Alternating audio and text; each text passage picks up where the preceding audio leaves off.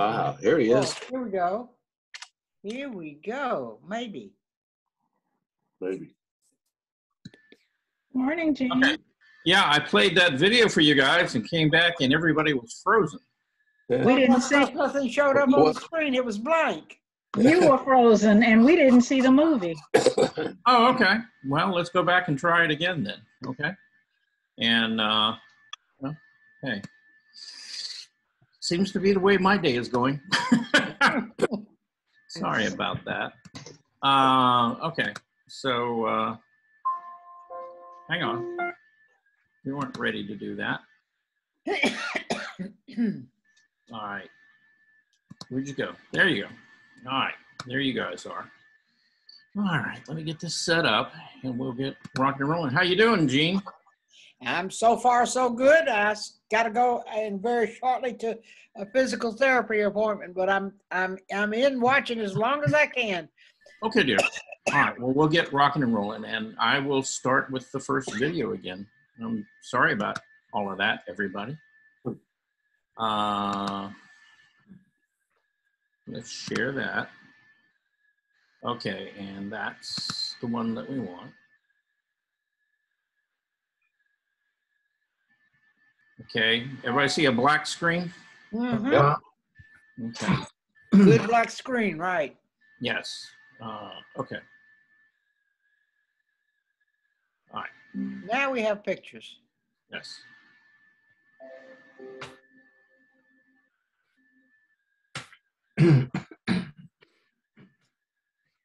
Wow.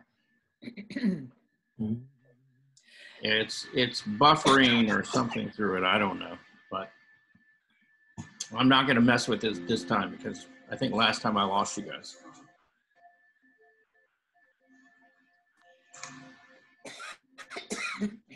Goodness gracious alive.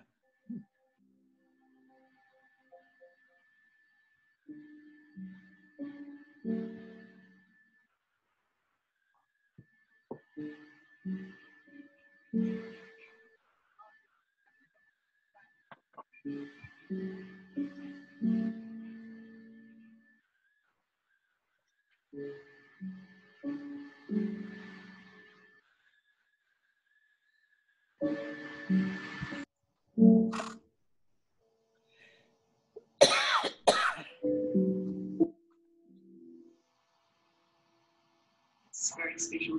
It's a very special moment to get these words back. It's very, very, very thankful to you. Well, so much crazy. Yeah. Yeah.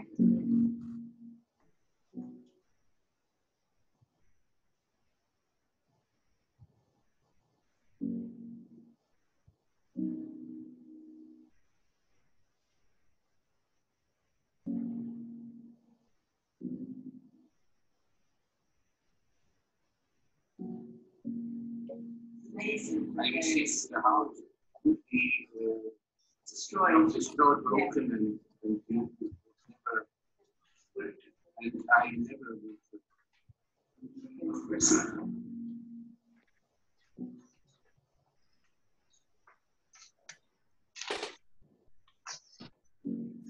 Hmm.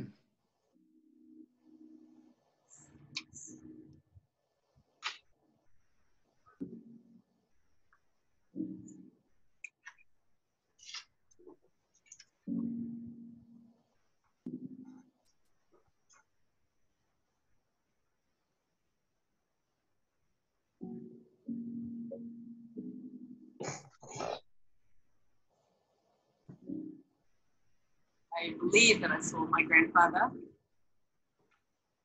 If you posed for you go through quite a few times.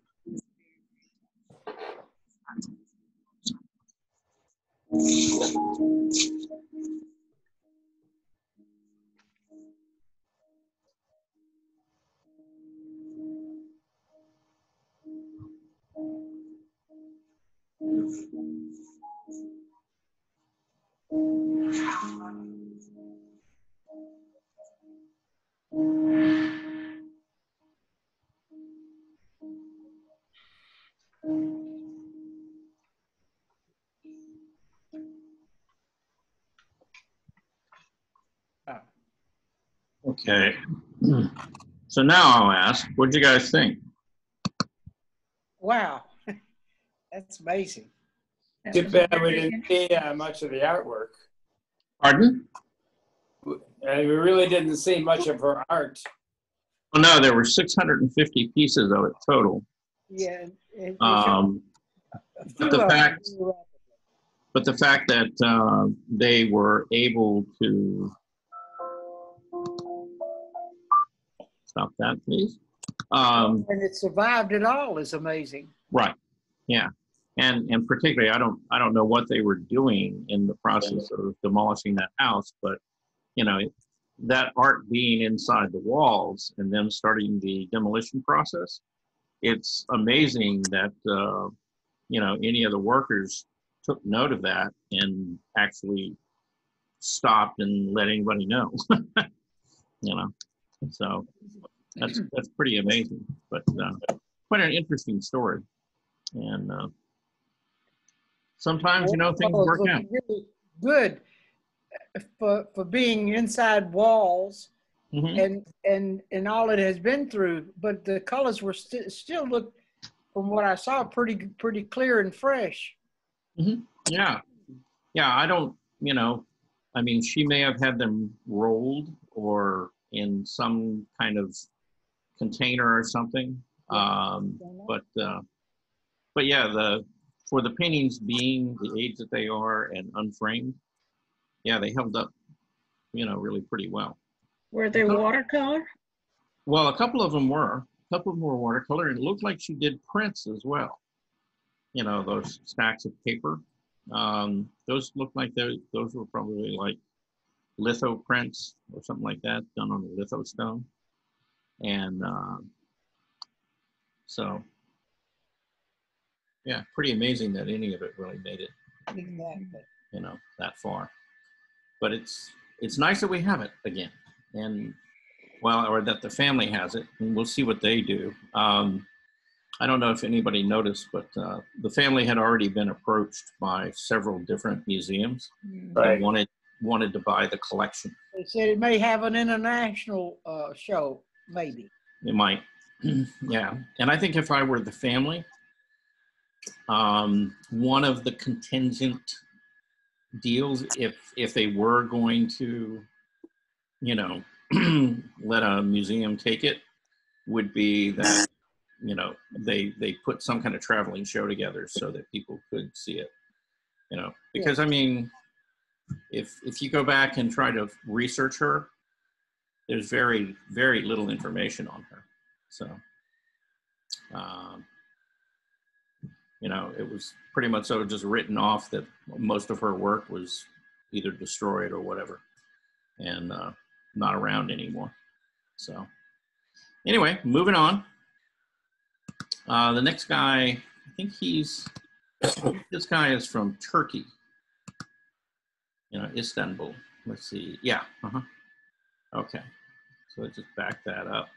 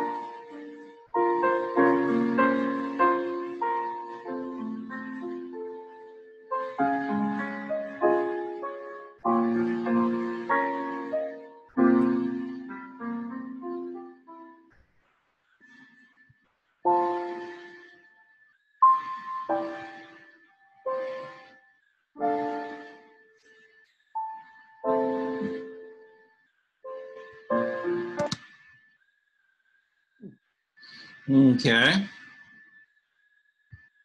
Any thoughts about any of that? I love Guys, the they way look like that movie. marbles. I'm sorry, what? I said the way he does his eyes, they look like marbles. That bothers me. Uh-huh. Yeah, they're a little bit creepy looking, aren't they?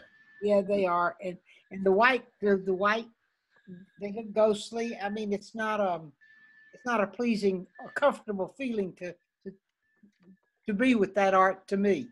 Mm-hmm. I agree. Okay. But I love the movement in his paintings. I mean, he was able to capture the Yes. moving objects, characters, people within the. Yeah, I think a lot of the group scenes with the musicians and dancers and folks like that. Yeah, I like those in particular. And they had kind of a moody, atmospheric feel to them. Yes. The kind of portraits. Yeah, I found those a little bit disturbing, you know. And then some, at the very beginning, you know, they showed a couple of nudes that I thought, you know, were interesting. You know, really, it was a nice technique in turning form and the and flesh tones, you know, painting flesh tones and things. And you know, I thought he did really well with that. It really reminded me of a French post-impressionist artist, and I'm trying to like a Voltaire. It was kind of reminiscent of, you know, of that approach to painting the figure. So, but yeah, interesting stuff. Now this is well, he was born in 1958. Okay, and he's Russian, I believe. You know, could be Russian, could be, you know, any of those Baltic countries. So let's see what he does.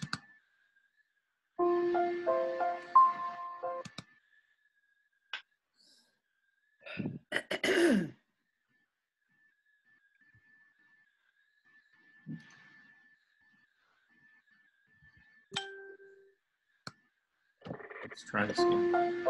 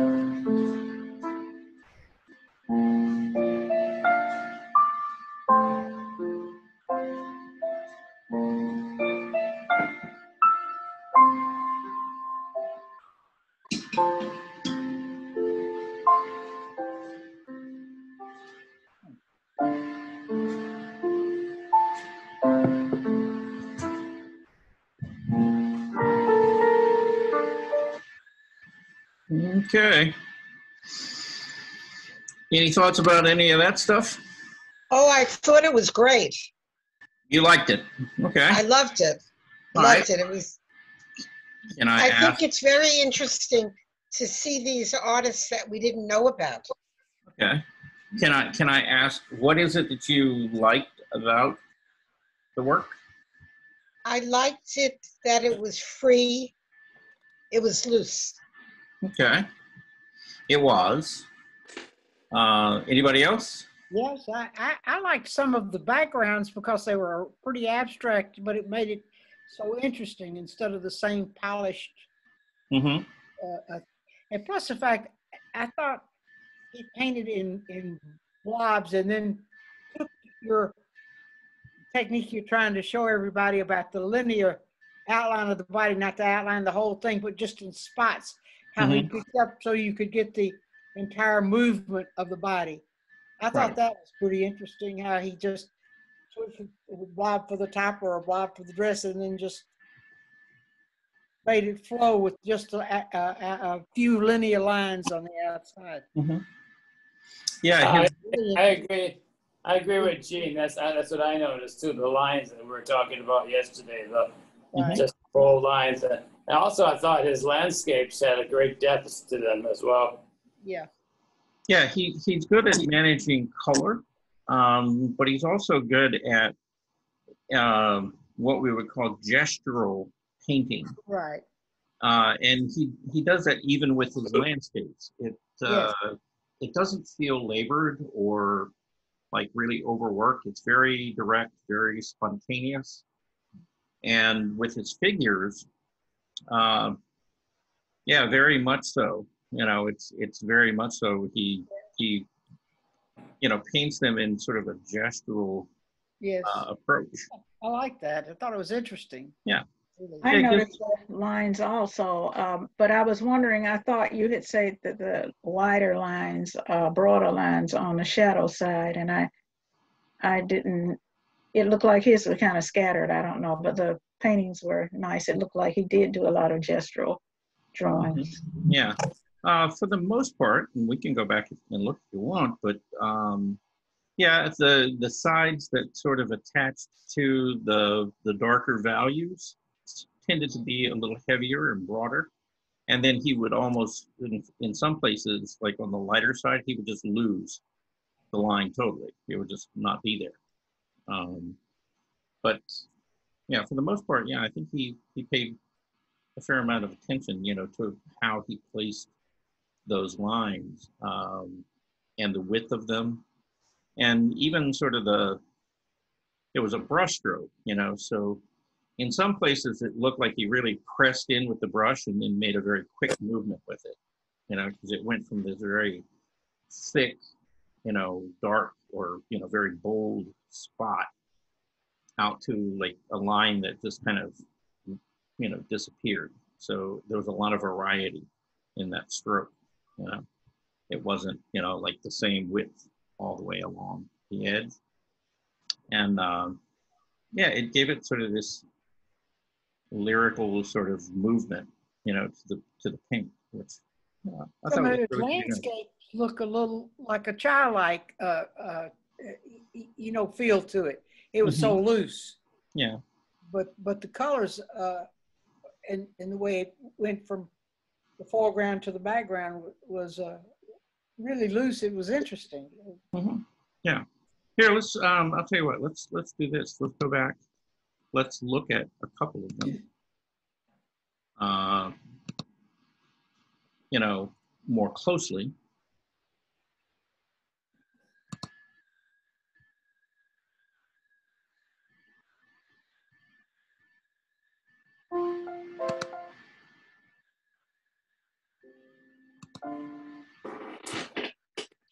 Let's go What's forward. his name? What's his name? Korolenkov? Is that his name? Yeah, right. Slava Korolenkov? Korolenkov. Yeah. Yeah, Slava, Slava, Okay. and then Korol. Lenkov. Yeah. Okay. Okay. And he Yeah. was born in 1958, so he's just a few baby. years younger than me. But you know, okay, so here's one of his figures, and you know, there's an outline, you know, but it's in a very cool color, and it's very much so in keeping with the palette of the painting itself. Let's go back and see if we can find some other examples. Those aren't the ones that I was really thinking about. Those were a little more. I have a question. Yeah. But go back to the one with her stockings. What is the purpose of showing her with the stockings? I don't see it. What do you think of that? That's supposed to be sexy? Maybe, but you know, maybe it's also a way of isolating the light, you know, on the figure to the upper part of the body, up around her hair, and you know, keeping your focus up here, okay? Because this kind of falls into, you know, the background, right? It doesn't seem to be as important as this area up here. Where if you would have kept that whole leg light, you know, then our focus might have been, you know, more in this area. But this is one of the ones, Eloise, that I was talking about. See here on the bottom, you know, he's got some heavier strokes, you know, kind of indicating weight and compression. And then on the upper part, he's got an outline. It's broken in some places, but it tends to be much lighter, you know, on the upper or the lit side. Okay. I can see that. Yeah. You know, same thing kind of here. Now he did kind of really emphasize that hip, but you know, that plane was probably in shadow, and then when he gets up here to the part of the leg that's really in light, you know, he almost loses the outline on that, in along the chest, you know, the arm, until he gets, you know, further out. So, you know, I think he's, you know, very, you know, he's being very intentional about where he places lines, you know, to emphasize things. Okay. But again, you know, it's like, I like that. yeah, That is very pretty. it's like when he puts that line down, you know, it's kind of a quick gestural stroke. Now in this one, he seems to have buried, you know, most of the heavier lines. You can see where he had a darker line underneath her, and then he went back and worked over it with, you know, a lighter value.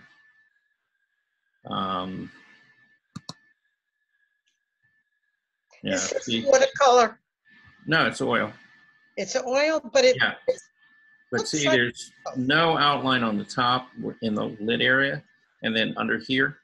So, you know, again, he comes back in with a line and emphasizes anywhere where there's really compression or weight. Okay, I see. let's go look at some of his landscapes. Well, okay, and these are the really loose gestural ones. Are these the ones that you really like, Naomi? I like this, but I like all the loose. I like this. I just think he's great. Is he how does he do? Is he a well-known? How does he do? I'm sorry, what? How successful is he? I really don't have any Oh. great idea. See, now I mean- this doesn't do it for me. Yeah. Well, I mean, you know, he's a contemporary modern painter. Yeah. So, you know, he's probably got some representation, you know, from a gallery or, you know, things like that. He probably sells work. Now this I don't like. It's too much outlining. Okay. What do you think? I actually like this one, you know, particularly the emphasis on the hip and the weight there, and then that gestural stroke all the way down the leg and then the calf.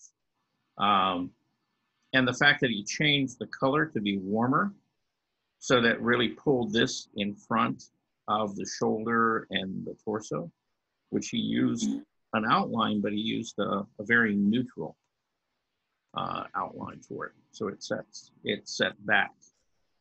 So, you know, he's playing you know, he's playing with color.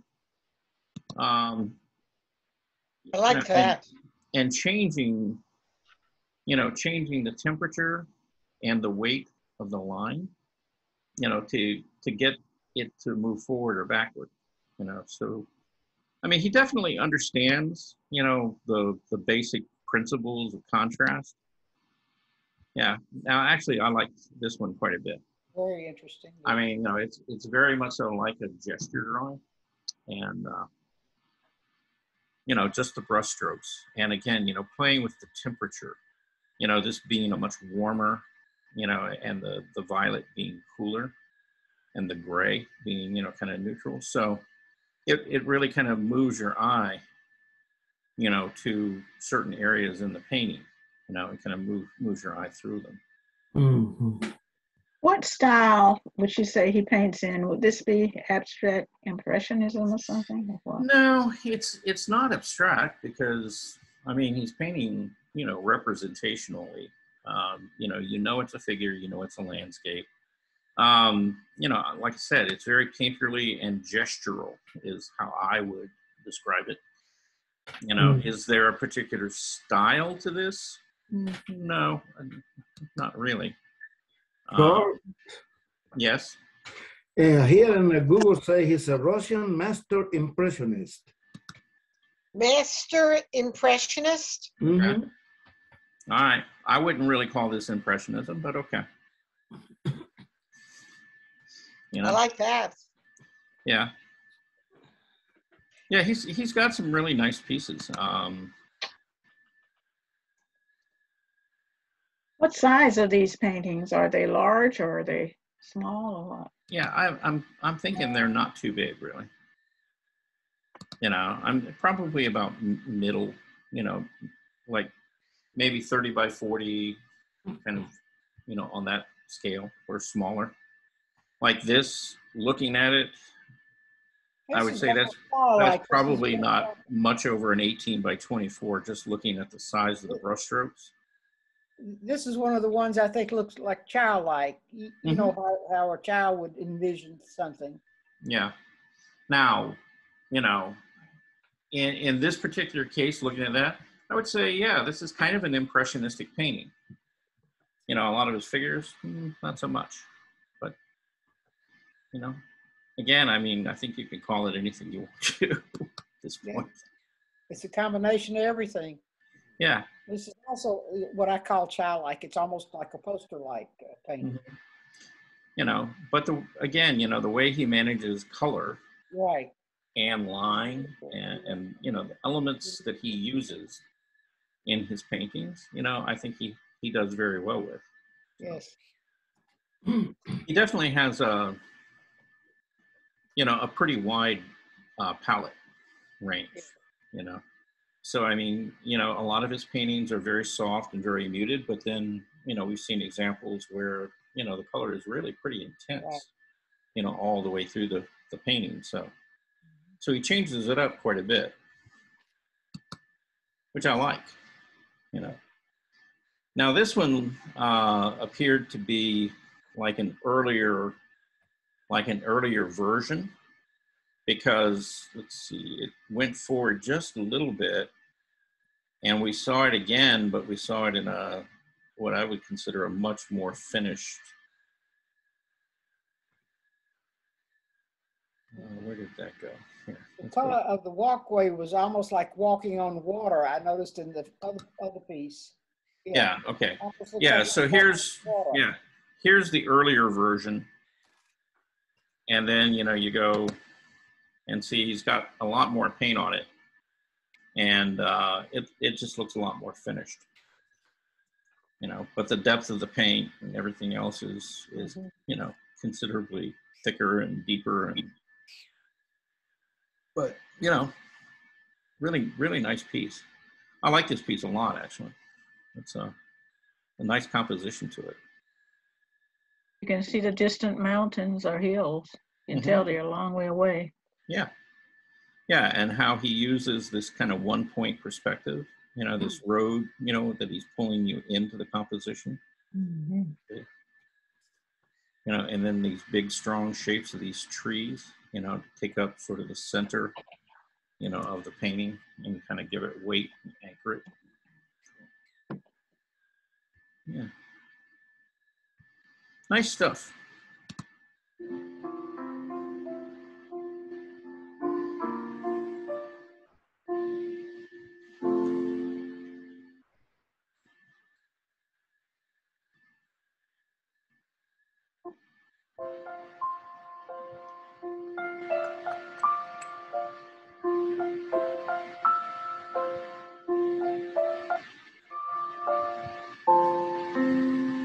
Foreground is simplified in that last one. Say what? The foreground in the where the houses were, Uh-huh. I think it's 2 frames ago. Look how simplified not only the background is, but the foreground. Uh-huh. Yeah, it's really right on the verge of just being abstract. You know, I mean, he puts things in there, but they're reduced, you know, to really simplified elements.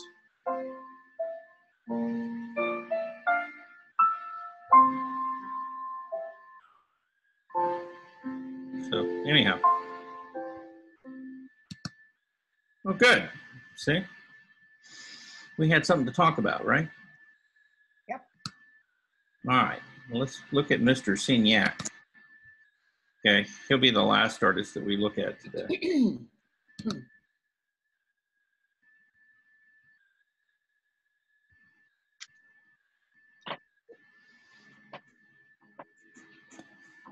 Well, wait a minute now. We already looked at him, or didn't we? Oh no, we. No, we didn't see No, him. we didn't see him yet. Okay. All right. Okay, Vladimir, let's get going. Giddy up.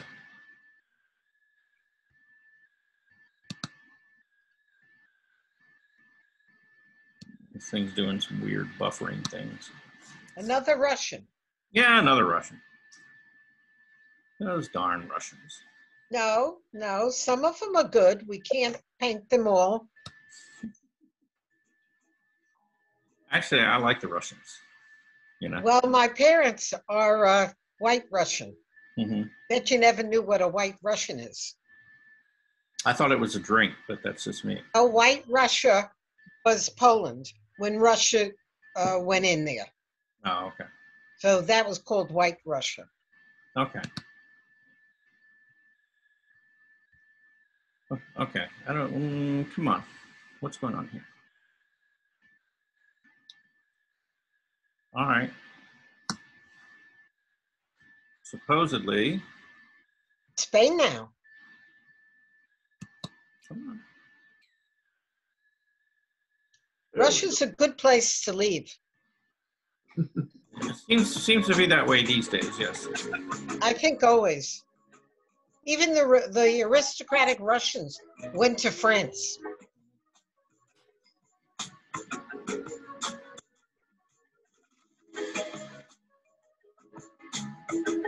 There was a Russian restaurant, I forget, in Atlanta, and I wanted to go, and I went there, and guess what the food was? French, because the aristocratic Russians liked French food. Yeah, it makes sense.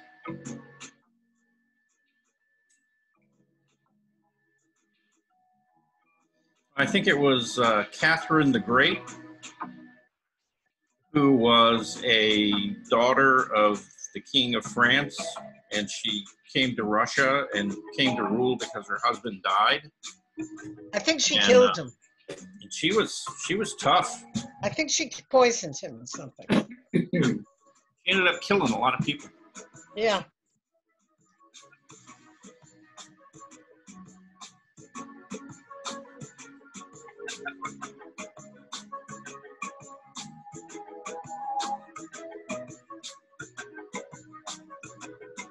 See, he's more realistic. I like the other artist better.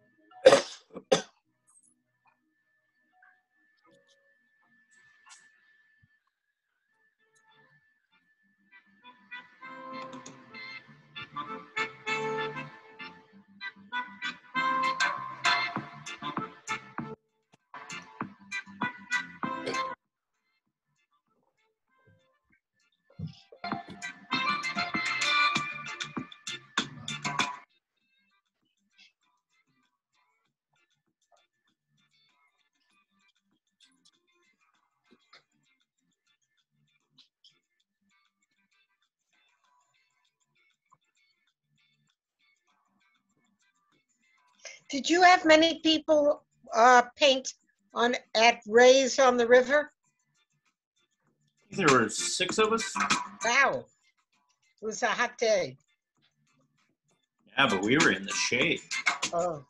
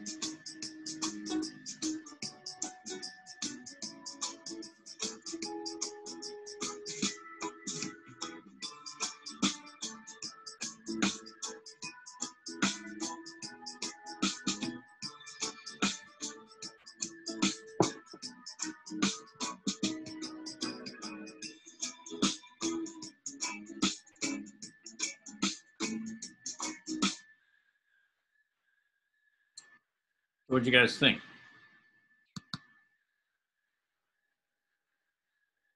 Think anything? I think in some of them, you can almost see the commercial background that seems a little more structured than the later works that were looser, but some of them just seem have a commercial influence. Mm-hmm. Yeah. Yeah. Well, he certainly started off, like as a graphic designer. Correct. Right. Yeah. So yeah, that shows. There's a certain amount of design skill and, and finish to his work that maybe the previous guy, didn't have. But then again, Naomi kind of pointed it out, he's a lot more representational or a lot more realistic about, rendering the form of the figure. He's not as loose. So, Definitely. yeah. Is that So- more realistic? Is Pardon? that what you call photorealism? Well, not really photorealism, but it's definitely, he still has a very painterly style, but he's not nearly as painterly and loose as the previous guy. So I thought his compositions were well put. I mean, the figures seemed to always, or the feel of the figures felt right for the backgrounds and the places that he had placed the figures in. Mm-hmm. Yeah. I mean, they're really well done. Compositions and Composition was color. good.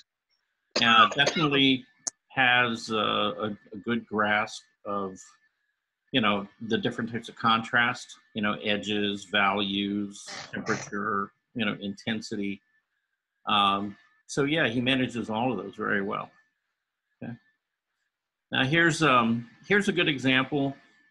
If you want to know what the Impressionists were rebelling against, you can look at this guy's work and sort of tell, because he's very much so a French academic painter, and was very much so part of the Academy. Lived up till 1924.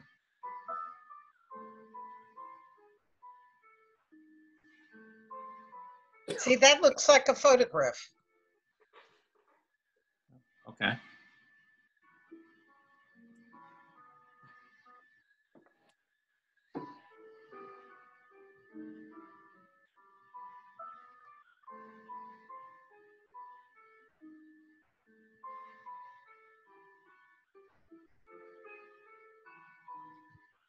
Blurry.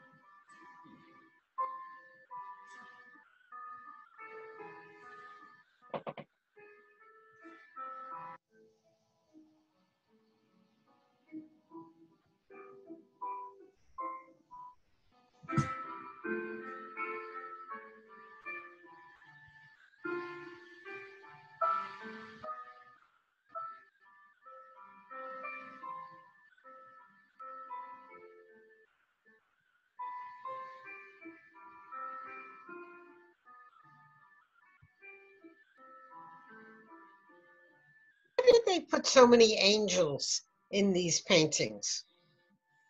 Well, if you read along, it was very much so the French Academy's goal, I guess, to keep the classical art of Rome and Greece alive.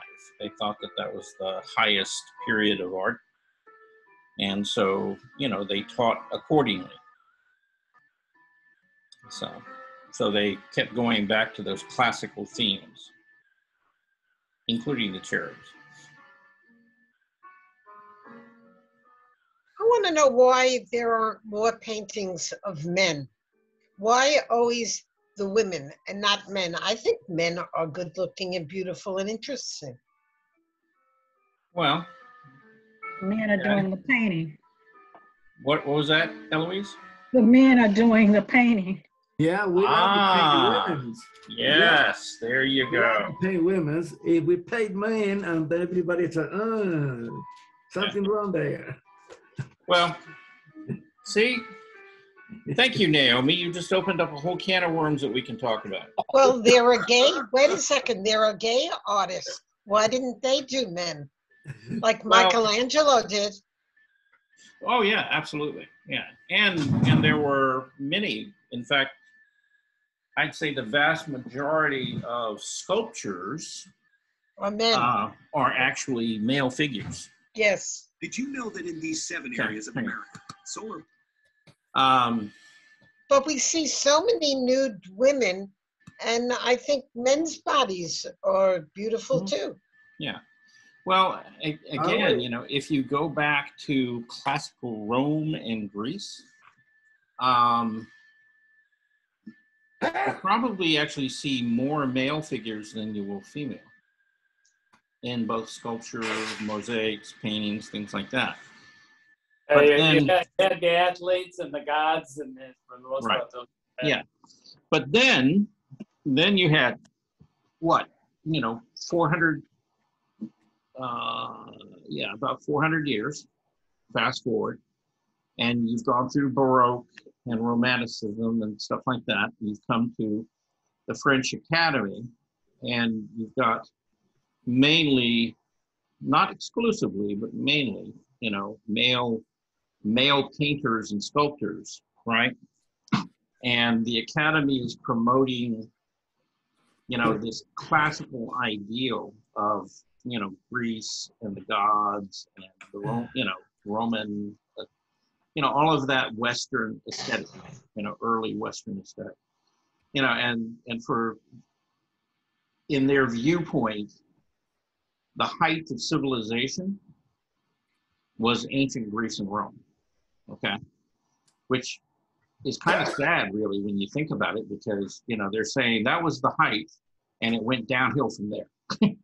And yeah, we made it back in the Renaissance, but, we still have not achieved what the ancients did, as far as the pinnacle of art. And so you get to the 1800s, and they're still teaching the same old way. But the society has changed, the aesthetics have changed.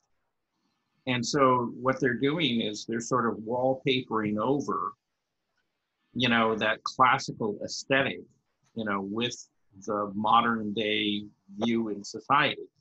And, for 1800s, Elizabethan, England and France, what they saw as being beautiful was, femininity. And that's why a lot of the French academic painters like Bouguereau, painted almost exclusively women. So it's just a changing of the times. And oddly enough, really up until about the 1960s or 1970s, that aesthetic held pretty true. And then around about the 1960s, you started having artists, videographers, photographers, painters, begin to do more male figures.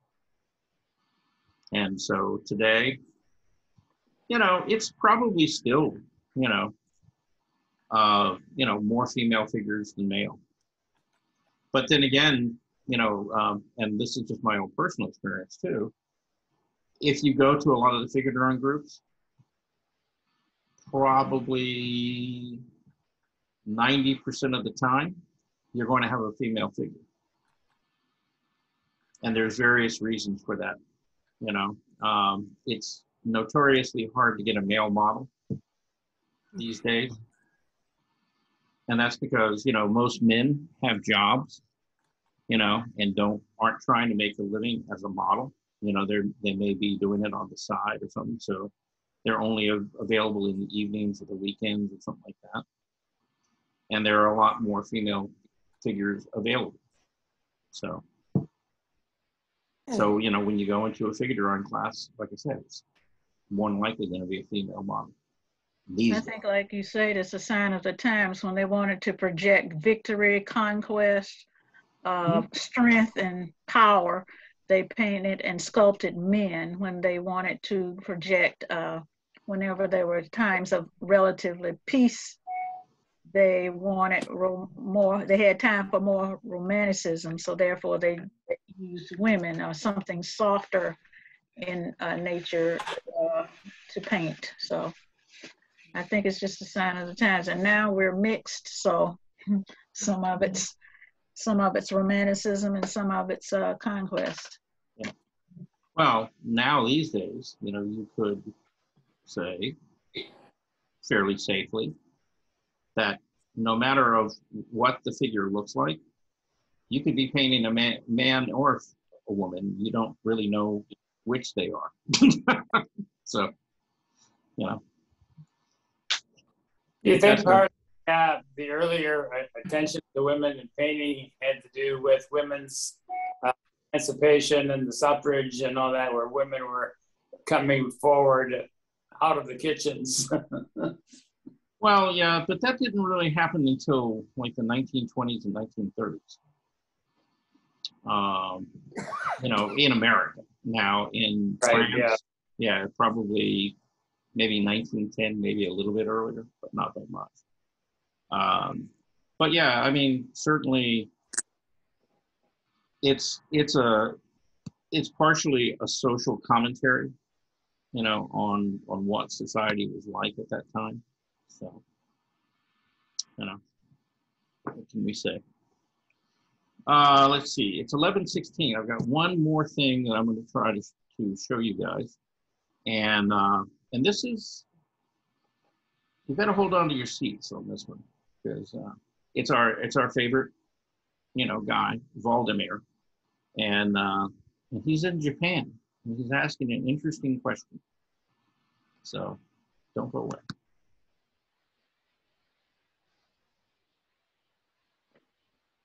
Body's only healthy when your hormones are balanced, and that's why unbalanced hormones can really impact your life from low. You're gonna book me? I'm not gonna mug you. It's that gorgeous one, eh?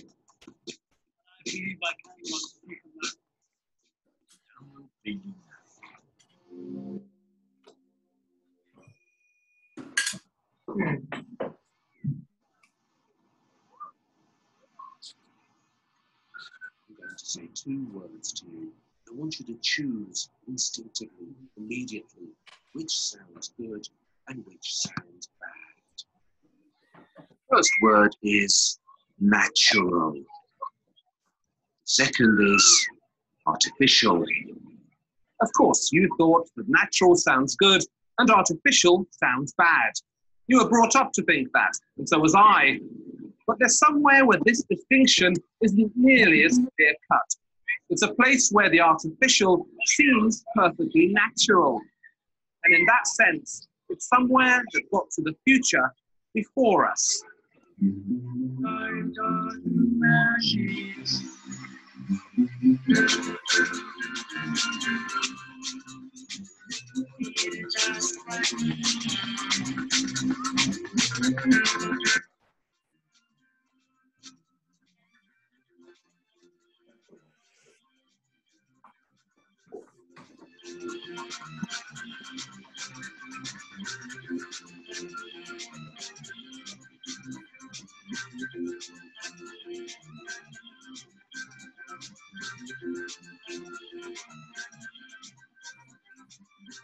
The Orient has always exercised a hold on our Western imaginations.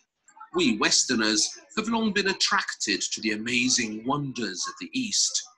That seems to me to be still the case. The modern East is still filled with wonders, but these days they're made out of plastics and polymers rather than silk or lapis lazuli or jade.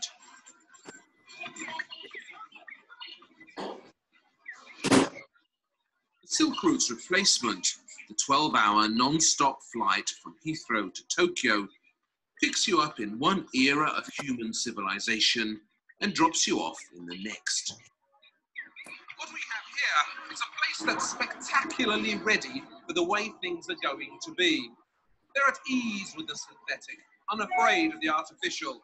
Technology is a friend, not a fiend. Now, why is that?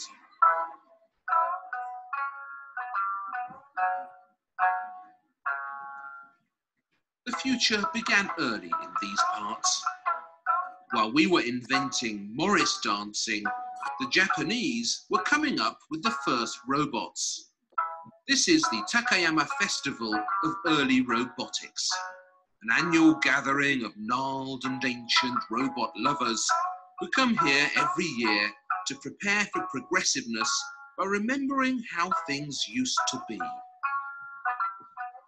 Japan, which has a civilization much older than ours, that's developed on very different lines, invented the low-tech robot about 500 years ago. Carpenters of Takayama were very famous. Still they are famous for building the houses and temples. The carpenters competed their technology by producing very, very interesting robots without using any electricity, of course. And, it's a competition of a very intricate technology invented, really invented by skilled carpenters. Come festival time, the ancient robots take to the streets with an excellent ambition to cheer up their makers and bring them delight.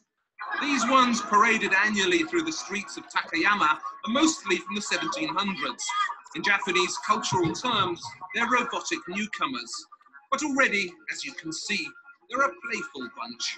Because in the 18th century, I see you. early I don't see Japanese that guy. was a science having fun. And guess what? It still is.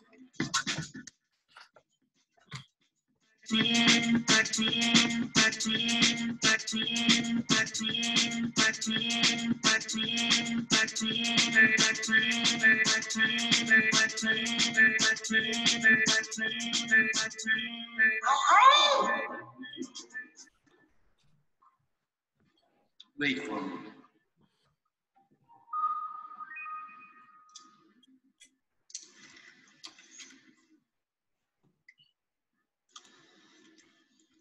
Okay, start. He woke up. Like many wide-eyed school kids, Dr. Doi enjoyed playing with robots as a youngster.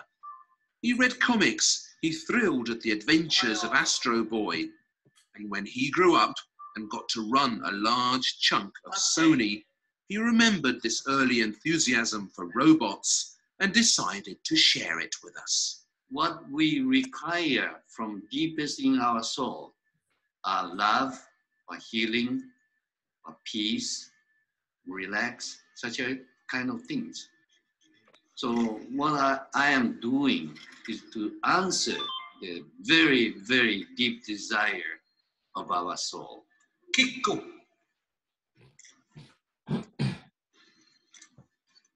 Very interesting today. Brilliant. I thought I was playing with a little mechanical doggy. But Dr. Doi tells me that Aibo 2 is actually a baby lion. What looks to me like doggy behavior is just a miniature robot lion's way of coming down to our level in order to entertain us. Can you give us some idea of what kinds of robots you foresee in the future? Where are they going to play a role in our life? First of all, the very simple device of the dog type robot, original eyeball.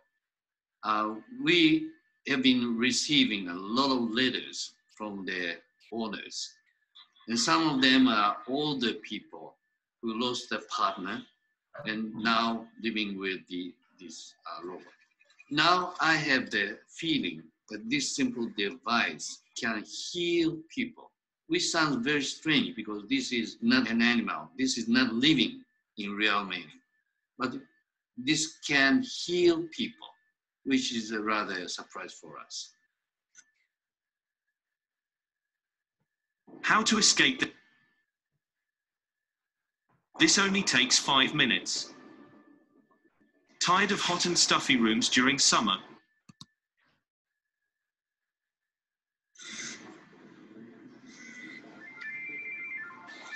When you get old, lonely, unmortgaged, you'll find a shortage of young people prepared to look after you and talk to you. It's an international problem. In Britain, we slip our old people a couple of fivers and let them rot to their lonely deaths behind closed council doors. In Japan, where the diet is so outrageously low in fats and carcinogens that you live, on average, into your late 80s, they've developed special friendly old people robots to be there for you and keep you company.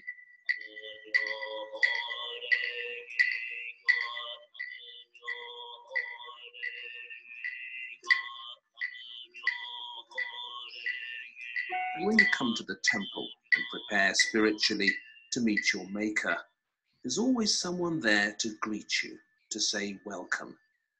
In Japan, you can't get the staff these days any more than you can in Britain. But who needs staff when you've got one of these?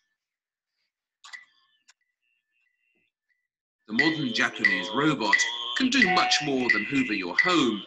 It can entertain you, comfort you, and even bring you spiritual sustenance. This is the famous robot monk of Hotoku. Its builder, Mr. Matsuka, has ensured that no lonely pilgrim can ever enter Hotoku Temple without a rousing Buddhist welcome.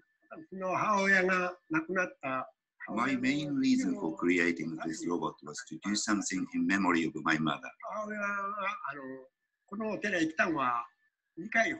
My mother only came here twice, but she believed in Buddhism very deeply. And that's why I created this monk for the temple.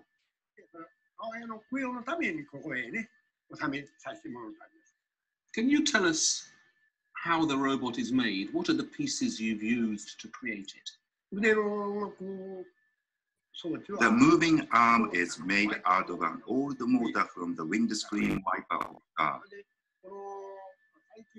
The clothes are from the robes of a student monk. I'd like to reduce the amount of rubbish in the world and create a better environment.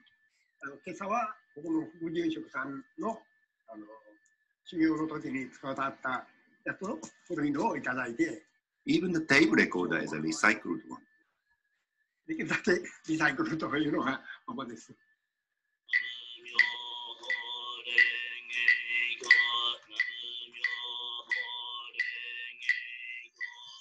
Reverend, in Britain it would be really unusual to find a robot in a church.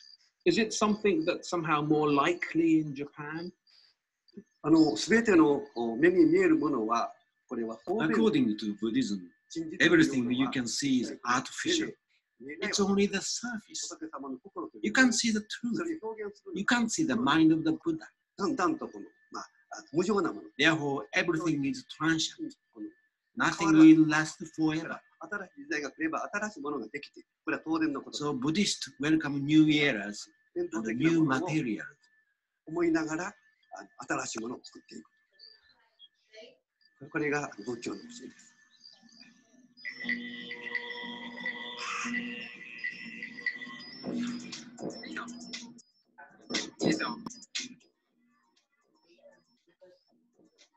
if you wind back the clock of a typical Japanese life, back from the robotic comforts of old age to the happy enthusiasms of youth, you arrive at a childhood with very different priorities from one of ours.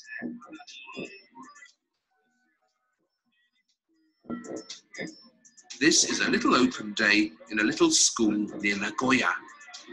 As with all open days everywhere, the parents muck in and the kids chase about. But whereas at one of our schools, most of the intergenerational energy goes into baking fudge and collecting prizes for the tombola, in this little school near Nagoya, they've got the kids battling to build the best robot. And instead of a lecture from the local counsellor on the importance of the 11+, they've invited a special visitor to enthuse the kids about their future.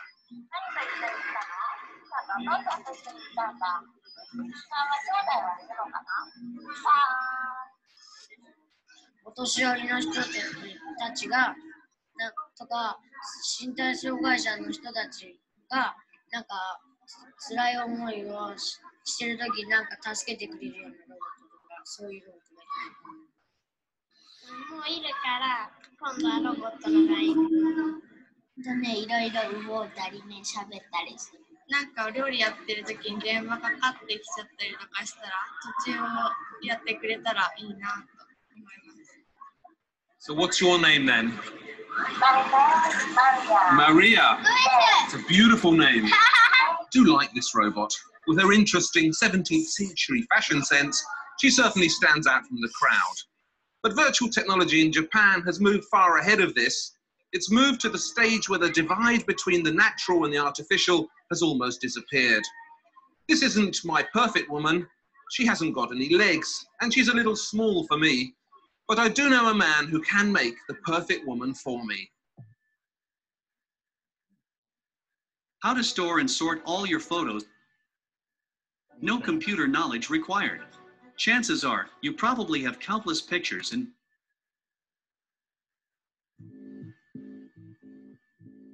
You get geeks in every country, but only in Japan do you get the otaku, the Japanese hermit geek, a being so in tune with the electronic pulses of cyberspace that they've co-joined mystically with their own computers. Oh, let's get down to the business here then. Create our perfect woman. So the first stage, as I gather, is to create the body. Is that right? Is there a choice that I can make? Or thin and fat, tall, short? Well, I'm just quite medium to begin with. And maybe we can make some adjustments after that, sort of medium body, really. Nice, you know, I mean, for me, a little bit wider hips, maybe. Is it possible to see her from the side as well? It's good, it's nice profile. Oh, she's spinning around. Quite thin. So that's her final body. So should we do the head now? Nice classic profile. That's a very Japanese nose, a little bit longer.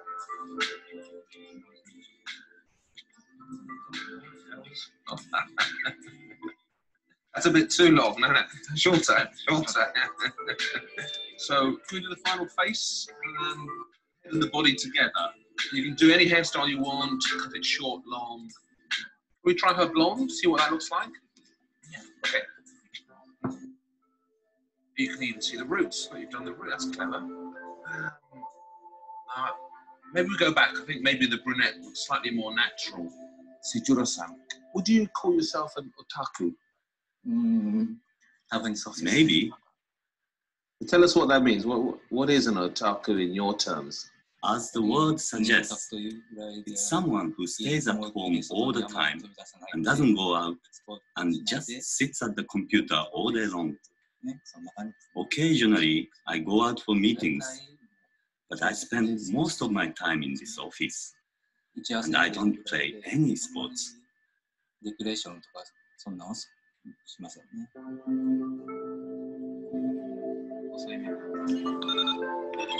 that exactly? Are we finished now? Is this her? That's fantastic. A bikini?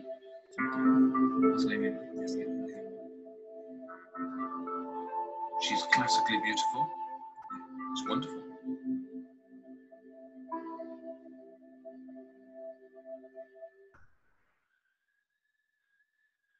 What sort of relationship do you have with your creations? Do you fall in love with every woman you create? I don't fall in love with the girls. My feeling is that they are my daughters.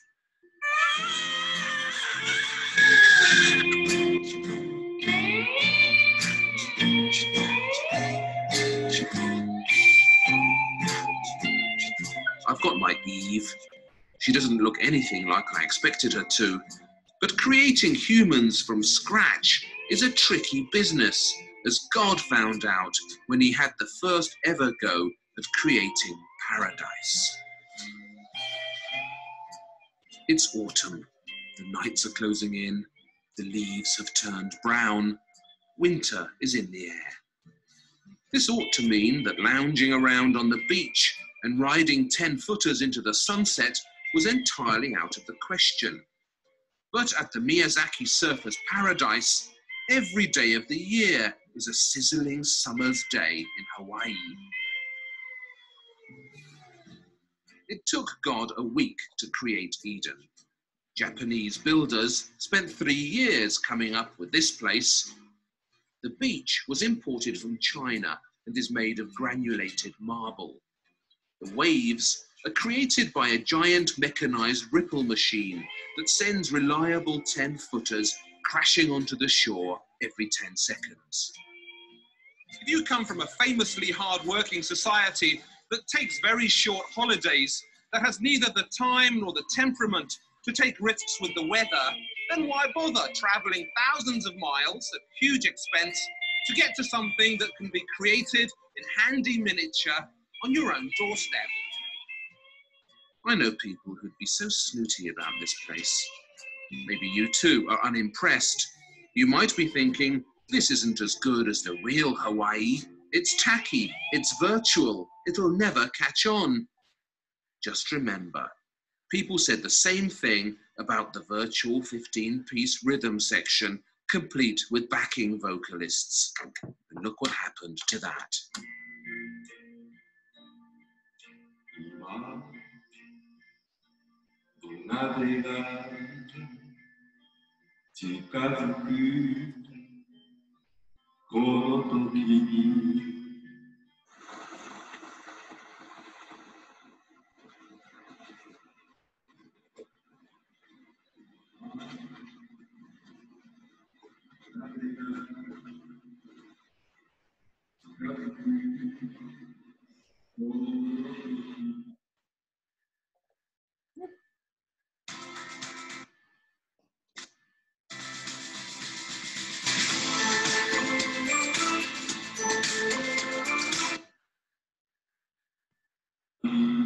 I'm nervous, I admit it.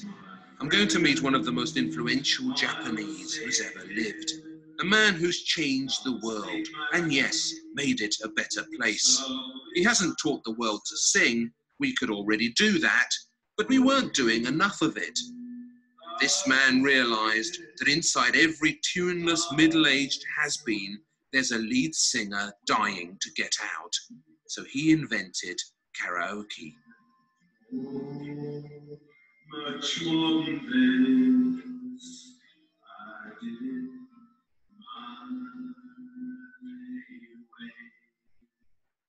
And there it is, for the first time on British television, the machine that changed the world. Today's karaoke machines are very complex, state-of-the-art affairs. So when was the first moment that the world heard modern karaoke? It was about 30 years ago. There's a place in Tokyo called Nihonbashi.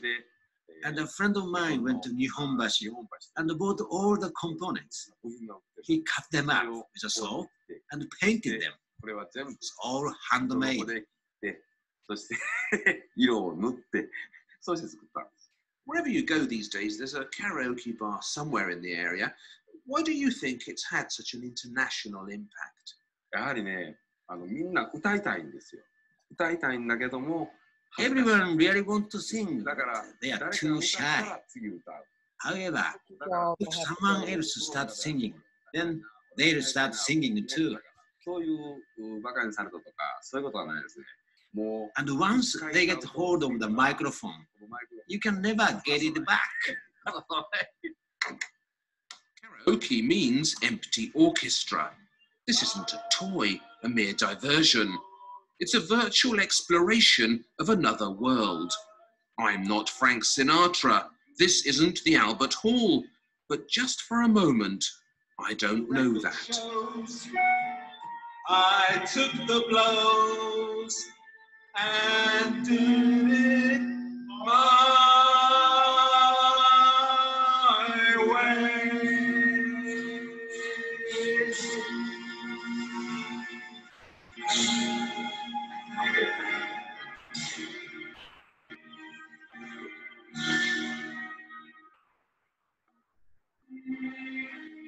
Why is it that in the presence of this much wondrous nocturnal technology, whose sole purpose, and what a sensible one it is to make me happy, I find myself feeling, well, guilty instead.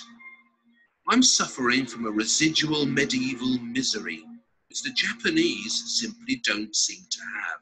Thank you very much. In Britain, amusement arcades are places I keep out of. Life's too short to spend any of it in the company of maladjusted, flick-knife-wielding teenagers who've come here to shoot and maim their way to victory. In Britain, amusement arcades are sad places in which sad people come specially to avoid other sad people. But look at this place.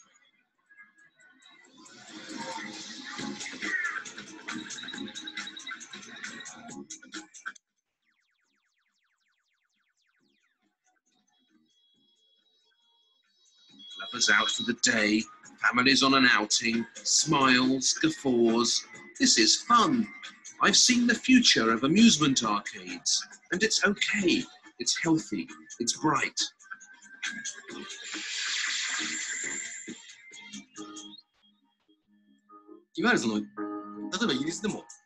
In Britain, I'm sure everyone enjoys playgrounds too. But here, they become more family-orientated.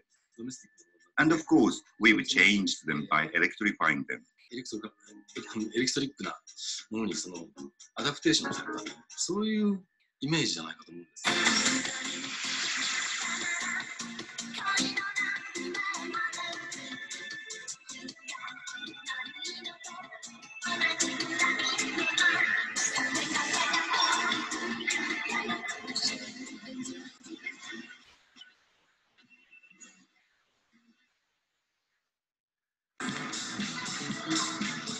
A social revolution is surging through Japan. The young, and particularly young women, are rebelling against the old ways. They seek a louder voice, a bigger say in their own lives. But isn't it interesting how in challenging tradition, the teenage rebel blondes of the new Japan look just as different from their natural selves as their samurai-pleasing geisha predecessors. The first time I came to Japan, you'd see women walking a few feet behind men as a mark of deference. Today, you still see women walking behind men, not as a mark of deference, but because they can't walk any faster on the outrageously tall platform footwear that is all the rage here. 下によく見える、足長く見えたりとかして、これですごい長いベルボとかズボン履いちゃうと、もう本当にすごい足長く見えちゃうから。痛くないけど、とりあえず歩きにくいはある。歩きにくいね。ぎこちない。なんだろう。細く見える。痩せて見えるかも。そう。足だけ長くなる。90% of what you see in a rebellious Ganguro girl comes from a bottle. They are their own greatest creations. The unlikely new blondes do what they do to shock their mums and get noticed in the streets. But they do it with an exquisite artificial precision that is unmistakably and traditionally Japanese.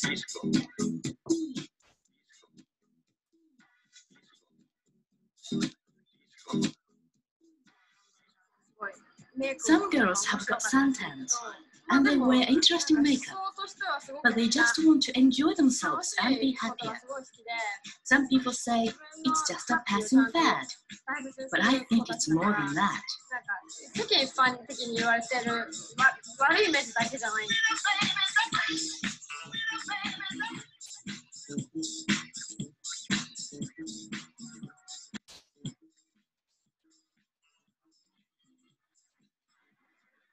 Do you think that Japanese people have a different relationship to artificial things than Western people? Because the Kogaru look is very artificial. It's an artificial beauty.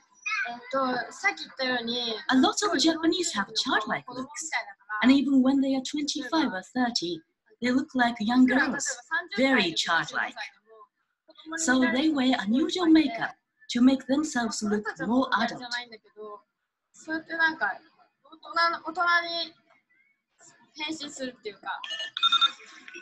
And the glue that binds their rebellion together isn't a glue at all. It's a purse-sized electronic wonder upon which they are totally reliant.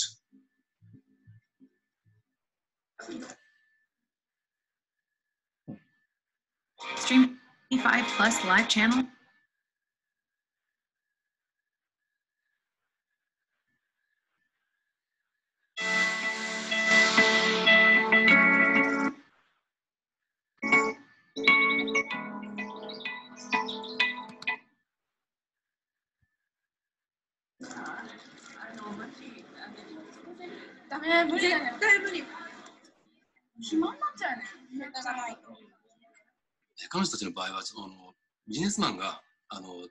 Even if they don't actually use them for having conversations, by having a mobile phone, they're showing that they have a friend who will communicate with them and that they can communicate with.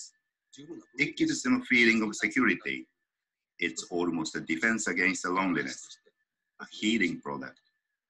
宗教的なそのお守りみたいなものとして持っていて安心するものなんですね。いいですか？もしもし。ちょっとさ、また後でかけていい？はいはい、バイバ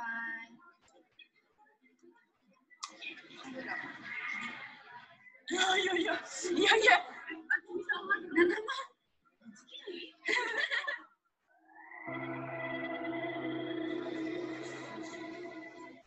The bills may be gigantic, but the phones themselves are tiny.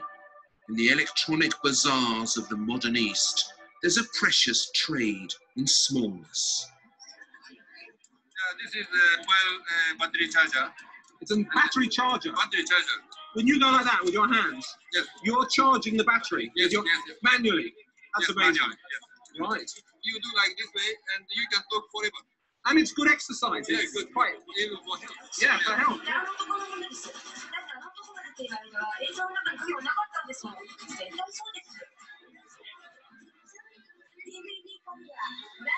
So this is a mobile phone, right? And it takes pictures, is that right? Yes, that's right. This is the camera, little camera. Why would you take photographs with a mobile phone? Well, it's like convenience. I mean, you don't have to carry around the camera or something like that. You can take a picture with the mobile phone. Right. And that's the camera here. So small. It's like fits in your hand so beautifully. Right. That's right. Thank you. Please. Okay. Bye.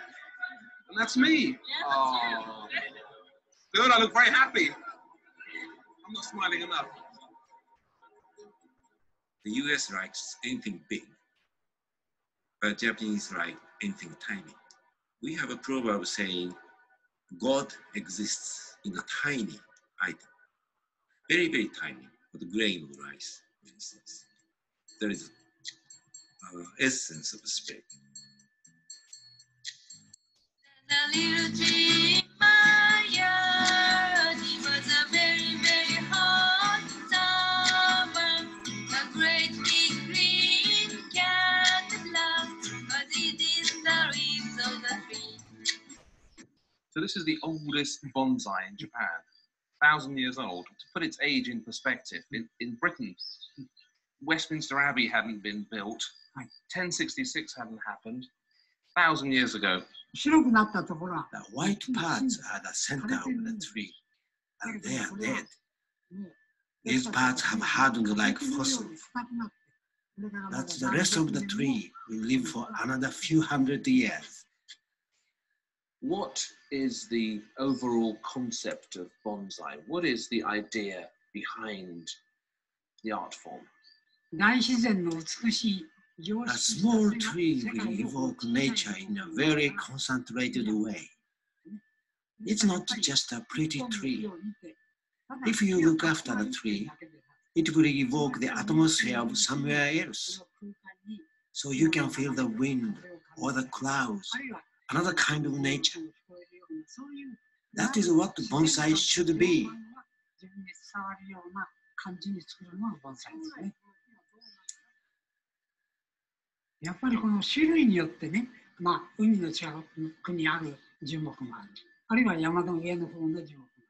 Different trees come from different areas. Some originally grew near the sea, or near the rivers, or near the mountains. So trees from different natural environments naturally create different atmospheres.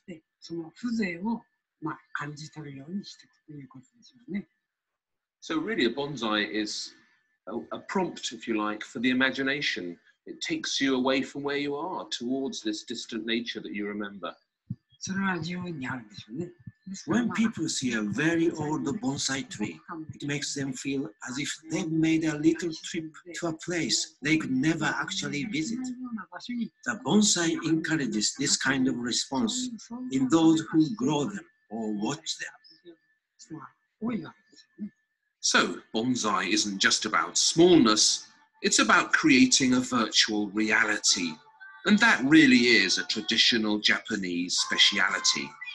Why should the world take up more space than it needs to?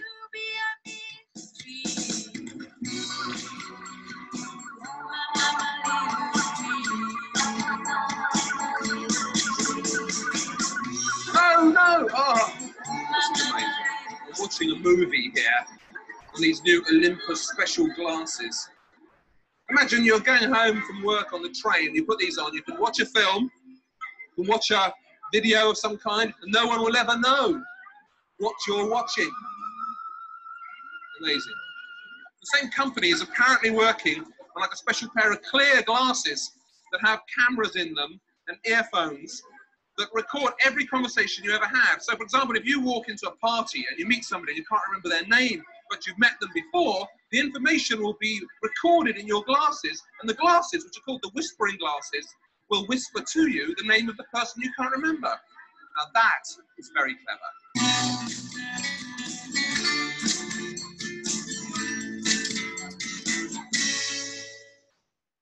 Because of our constitutional constraints, we are not permitted to have any military industry. Even military itself is disarmed under constitution. I think that is a lie.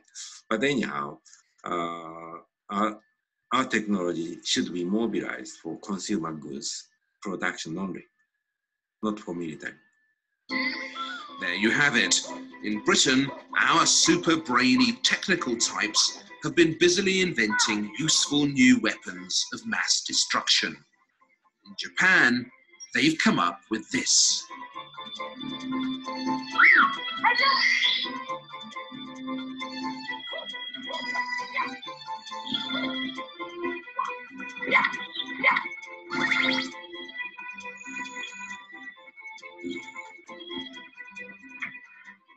Mario's the most successful character in children's entertainment ever. He's more successful than Mickey Mouse, than Popeye, than any of them. Can you tell us what kind of origins he has? How did you come upon this character? I was brought up in the countryside, surrounded by nature. Everyone should have a chance to experience some kind of nature.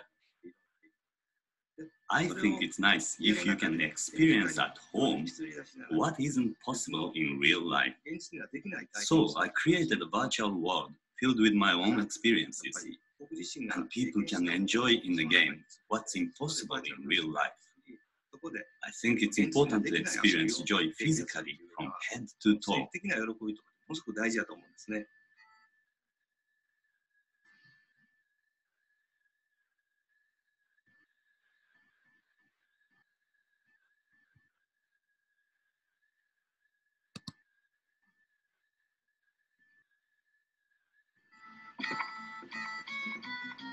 Is it true that when Mario discovers these fabulous little hidden kingdoms, these secret corners of the world that he runs around in so energetically, that what we're trying to recreate or perhaps touch again is some of the feeling that you had as a child of exploring a world that was fresh and new to you? I always wanted to make what we call Hakoniwa, a miniature garden in a box. And I wanted to play games in that Hakoniwa. In the case of Super Mario, basically, I created a special Hakoniwa, my own miniature world. And all my physical experiences can go into it. Mario has an unlikely daytime profession for a superhero. He's a plumber.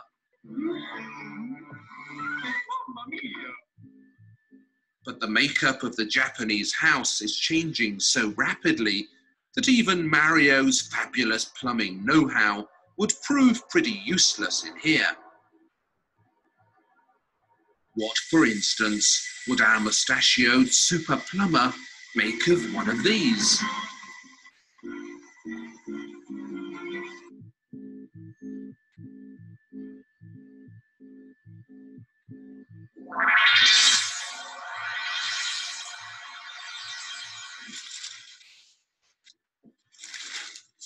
You know how you go into the toilet to find some peace, solve the crossword, read some Rushdie? Well, the bad news about the Japanese house of the future is that all this will constitute a waste of time. Time that could be spent much more efficiently having a major medical checkup. So that's height, 84. Whenever your seat touches the seat, one of these will immediately examine your stools and check that your kidneys are working properly. If you're drinking too much, the information will be relayed to your doctor, who won't tell you to cut down the booze. That's the old way of doing things. Oh no, this doctor will immediately contact your fridge and tell it what not to stock. The fridge phones the supermarket and orders up what the doctor recommends. This gets delivered to your home and then cooked to the doctor's recipe by the computer-operated super microwave. Another thing the smart toilet does is weigh you every time you sit down. Then it instantly measures changes in your body fat with these special fat-probing pads. The toilet then tells you to go on a diet. And the fridge contacts the supermarket and orders a month's supply of low-calorie fish flakes. There are hundreds of ways of cooking fish flakes, and your computerized super microwave will know all of them. Lovely.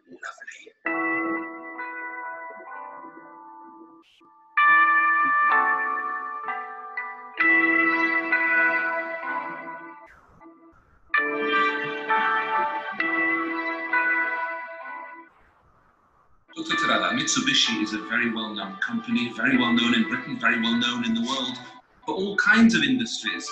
But it's a surprise to us to find out that you're now also making robot fish. 潜水調査船のですね、アクチュエーター。It came out of our research into a new kind of propulsion system for submarines. というのは、潜水艇の Because even today, it's quite difficult to keep an underwater vehicle stable when it's not moving.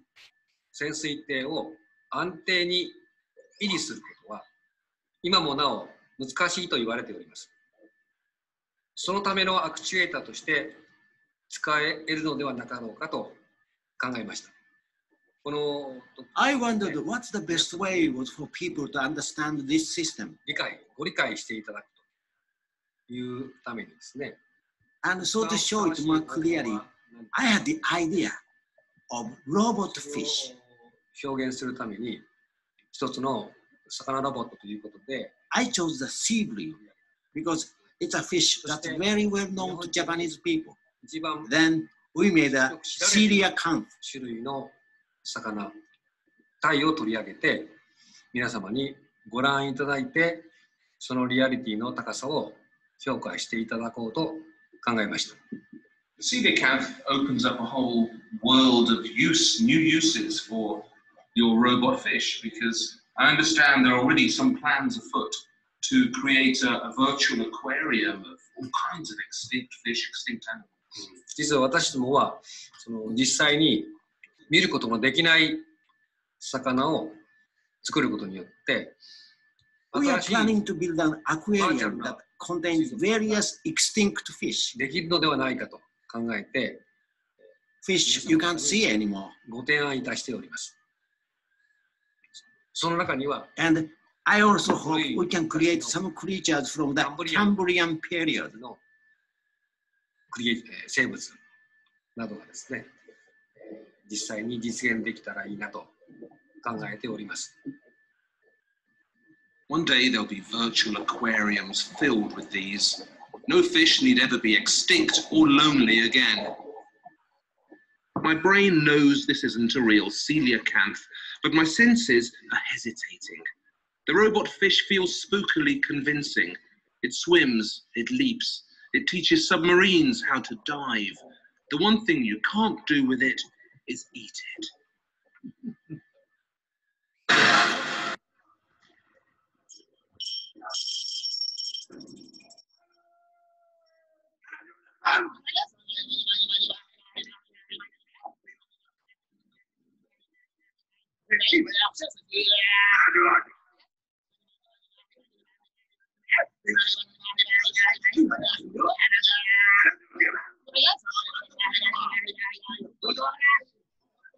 The curious Japanese belief that artificial things can have a life.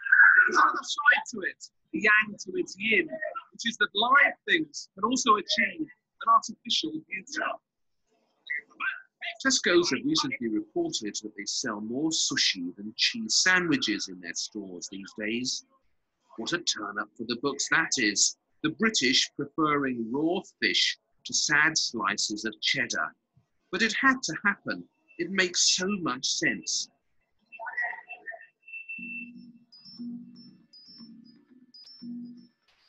This is food that brings a new set of culinary ideals to the table. It's designed to be compact, practical, colour-coded. It does away with the need for knives, forks, tureens, all the cumbersome accoutrement of traditional British eating. With this, you save space and live to be 90. This is food that proves that to be full of natural goodness, you don't have to look natural at all. From here to the 3-course sachet filled with powdered goodness is a small step. Pot noodles, done well, are a great Japanese invention too.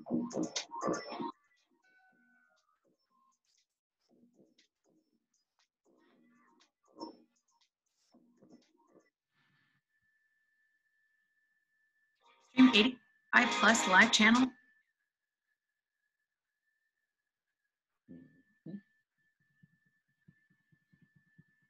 All right, now I'm here out in Colorado at the GoPro Mountain Games. GoPro was so kind to put us up on a hot air balloon.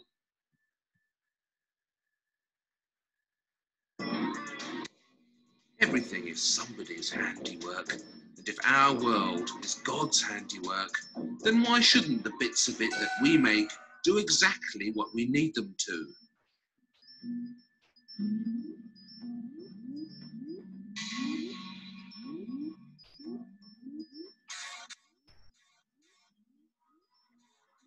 Japanese have recently taken up football. They're not much good at it yet, but they will be. A robot's already helping them practice penalties for the next World Cup. By the year 2050, The prediction here is that teams of robots will be taking on teams of humans in the Robo World Cup. Now, you wouldn't want to bet against skilled teams of Japanese robots winning that, would you?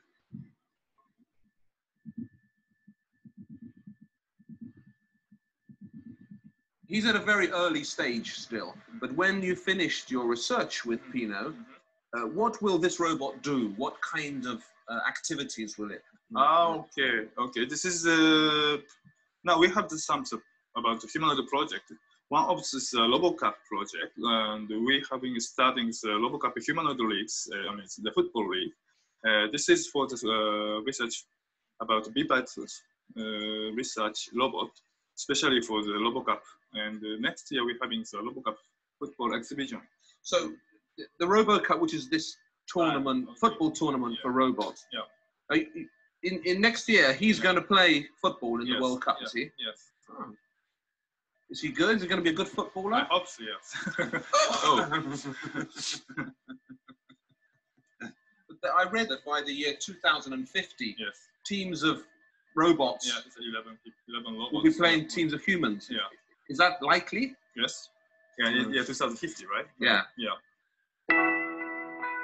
What is our problem with the artificial? Our own landscape is almost entirely man-made. God didn't invent fields and hedges and country lanes, or thatched cottages, water features, and the perfect lawn. We did all that. Yet foolishly, we've convinced ourselves that there's something natural about Surrey and something unnatural about the Miyazaki surfer's paradise, when one is merely a bigger, colder version of the other. If you welcome the artificial as enthusiastically as the Japanese have done, then you welcome some wacky things. Girls with ruined postures and nuclear hairdos wobble uncomfortably down your street. Sad otaku types who never leave the room they smoke in fiddle endlessly with their computers. People with no voices imagine they can sing. All this is perhaps regrettable, but you also get old people who aren't allowed to be lonely, visiting temples that aren't allowed to stay silent. Lovers out for a day's shared button pushing. Gadgets that do things you didn't even know were useful till you did them. Adventure, fun, bright lights. There's nothing terrible about any of this. The only thing we should fear is our own irrational fear of new things. Britain and Japan have an edgy relationship. Each has some reason to be suspicious of the other. But I've been here a lot of times now, and I've come to realize that they're unexpectedly similar places.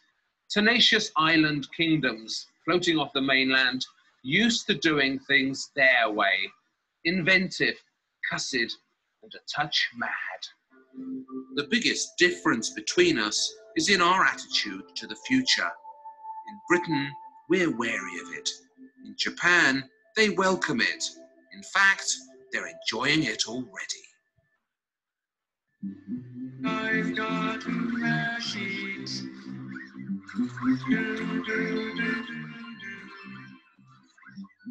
I just won't have it.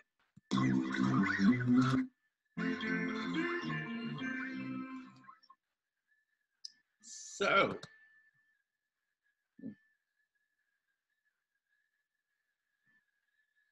anybody there?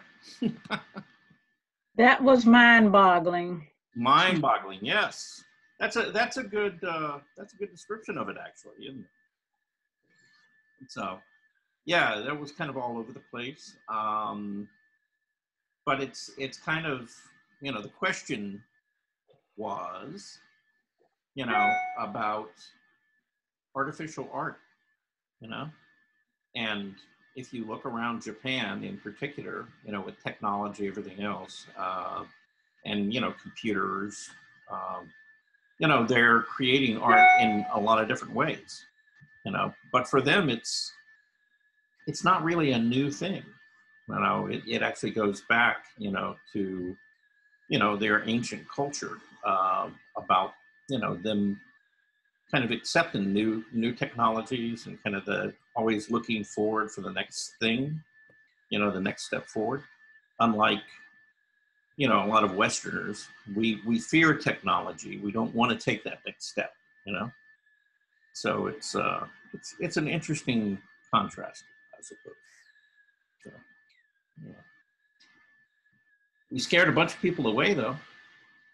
We're down to just really, you know, 3 of us. So Jean is, I think, maybe hanging in there. She's not. Maybe she went and got her exam or whatever she had to go do. Bob, what do you think? It was interesting. You know, the fact that that the cultures influence the product, I guess. Mm-hmm. The fact that you know, do Westerners fear change? Maybe. I'm not sure I believe all that. But I mean, I've got some interesting family members that would just certainly challenge that that thesis. Okay. Yeah, I you know, yeah, I kind of wonder about that too, because I think actually, well, I don't know about Westerners, but certainly America, you know, or the United States to be exact. You know, there's a lot of innovation and technology here. You know, I think he made a good point, which is, you know, our brightest minds are working on things that are not necessarily beneficial to all people. Unfortunately, a lot of them end up in the defense industry, and, you know, it's kind of scary. But you know, certainly I think in the United States, yeah, we're kind of known for being innovative, you know, in technologies. Yep. You know. I think it depends on the generations too. The young generation now is more adventuresome to me. They try new things. They're interested in the future now. The old generation, some of us are stuck, and some are fear new things. Yeah. And forever are we comparing trying to remember what it was 50 years ago or whatever. We challenge the new versus the old, and we're stuck in the middle. So I don't know. It depends. If you're young at heart, then you're welcome change, I think. If you're not, then you dread it. Yeah. Well, I've certainly, you know, run into that. Well, we ran into that at the very beginning of the pandemic, remember? When we started, you know, people getting onto Zoom, and some people adapted to it and actually enjoy it and like it, and other people, you know, just don't like it. You know, or at least, you know, actually in conversations that I've had with a lot of the students that I had pre-pandemic, you know, a lot of them would be interested in art classes, but they have this thing about virtual learning. They just, you know, they don't get it, you know.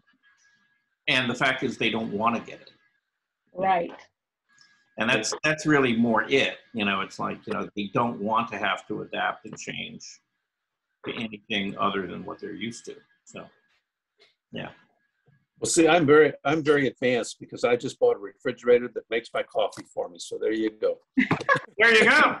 See? Yeah. I mean, and it simplifies your life. You know, it gives you ice cubes and makes you coffee. And maybe, is it smart enough to put the two together and make you an iced coffee? It could do that. It could do that. There you go. See? You know, it makes it a perfect world. There you go. Hot coffee, cold coffee, you know, I mean, you know, it's got you covered. I consider myself sort of progressive, but I'm not sure I agree with that toilet seat method of analyzing your innards and then having your refrigerator having your doctor send information to your refrigerator. Your refrigerator adapts his diet, and I can't eat chocolate like I want to, in fact. Right. I don't know whether I'd go along with that too much. Yeah. Well, that definitely goes against the grain of Western philosophies because, I mean, you know, we particularly again in the United States, you know, the whole country is brought up with this ideal of, you know, rugged individualism, you know, which frankly came from a whole totally different century and in some ways holds us back. And in Asia, you know, these concerns of privacy don't really exist, you know, because they're raised in a multi-generational household, you know, where great-grandparents, grandparents, parents, children, you know, are all, you know, brought up together, and there is no such thing as privacy. You know, when you've got like, you know, 10 or 12 people in a very small house, you know, it just doesn't exist. So yeah, it's a real different viewpoint, I guess. So, you know, who knows? You know, I can't see myself living in the house that I bought, you know, with a lot of people here.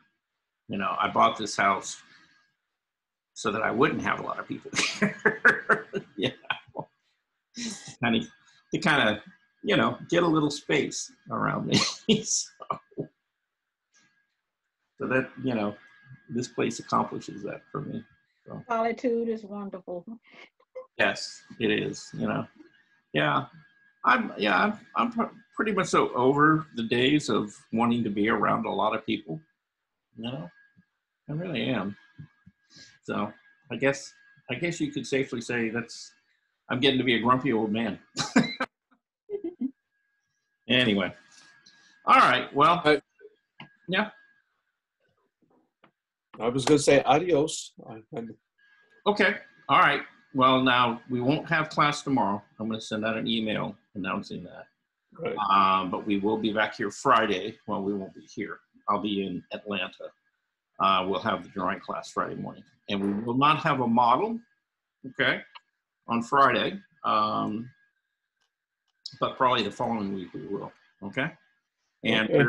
We're going to continue to talk about, you know, this thing called perspective, and as it applies to all things, including human bodies, okay?